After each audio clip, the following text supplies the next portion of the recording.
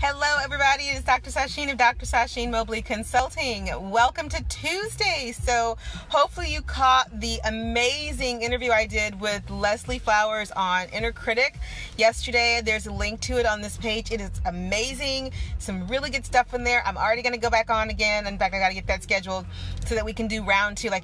We dropped some serious knowledge, some good pearls of wisdom, and some practical advice on how to tell the difference between when your inner critic is talking to you and when your intuition is talking to you. So I highly recommend you get over there and talk about it, or get over there and listen to it. So, I do not own the rights to this music before y'all start asking me. It's Bruno Mars in the background, because I'm feeling pumped up today. I want to talk about the Met Gala. Oh my gosh, I love the Met Gala. It was so fantastic. But I want to talk to you about what the Met Gala and Game of Thrones actually has to do with your tribe. Now, I love the Met Gala, but I love over-the-top pageantry. I love those kinds of things. But here's what I have to say about the buzz surrounding the Met Gala and the buzz surrounding Game of Thrones. I don't watch Game of Thrones, so if there are any Game of Thrones people out there, I'm not going to spoil this for you. I don't even know what's happening. But what I do know is this. On Facebook, right, or on Instagram or on Twitter, you can just see the back and forth of camps of people who are Game of Thrones aficionados or the Met Gala followers or people who are just really passionately into something and they just like it. And no doubt, out of the woodwork, like clockwork, there will be people who are like, sorry, I don't like Game of Thrones. Well, I mean, it's a bra. I don't like Game of Thrones, or the Met Gala is stupid and it's just this. And so this is a lot like the reflection of the people that you surround yourself with, right? Like when you love something, like when you really are passionate about something and you need cheerleaders, what happens is that sometimes people in your tribe decide to become your critic instead. You shouldn't want to do that. You shouldn't like that. You shouldn't love that. If you watch any of the Met Gala, this year's theme was camp. And I mean, it was campy. Come on, y'all. Cardi B, that dress was off the chain. But it takes a level of people around you to recognize that sometimes you're going to have an idea that they may not be completely 100% sure is going to work, but they've got your back. And that's what I see happening a lot with the comments on the Met Gala and the comments about people who love Game of Thrones or anything else, is that when you are surrounded by folks who have your back, you can love the thing that you want to love and embrace it and make it work for you.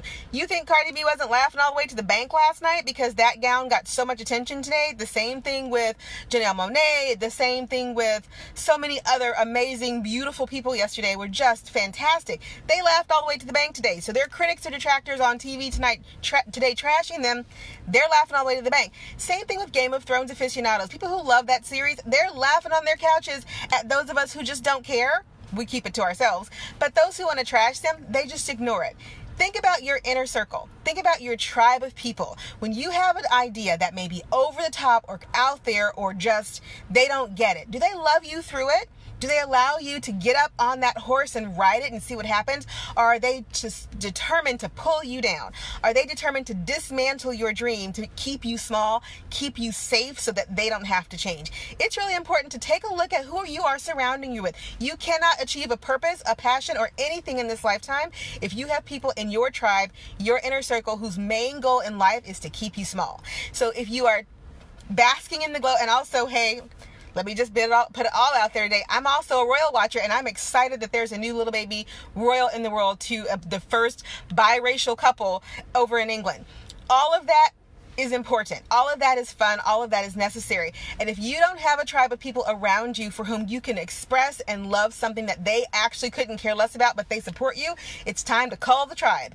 It's time to look around you and say, I want to achieve great things in my life, and I need to be surrounded by people who want to help me achieve great things. And if there are people in that circle who you say, they never do, they always want to tear me down, that's your key to get rid of them. Sometimes a friendship has come where it can, a relationship has brought you where it can, a marriage has brought you where it can, some people who came with you cannot go with you. And if you watch what's happening, if you watch the fallout behind any major event that happens at any point in time, you can kind of see the microcosm of what's happening on the larger scale around things like the Met Gala or Game of Thrones or royal watching in your own life.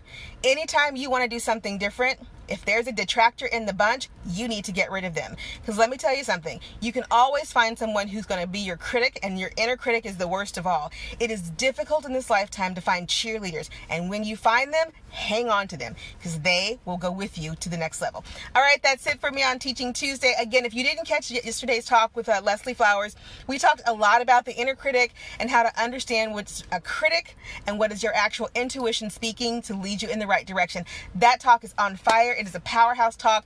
The link is to it on the page. Please feel free to watch it, share it, give a comment, leave a question. I'm happy to answer, and I will see you all very soon. Again, if you are into the Met Gala, it was so great. And if you're into Game of Thrones, I don't actually watch it, but I heard it was really a cliffhanger. And yes, we're watching for that baby name to come. So this is Dr. Sasheen signing off. Bye.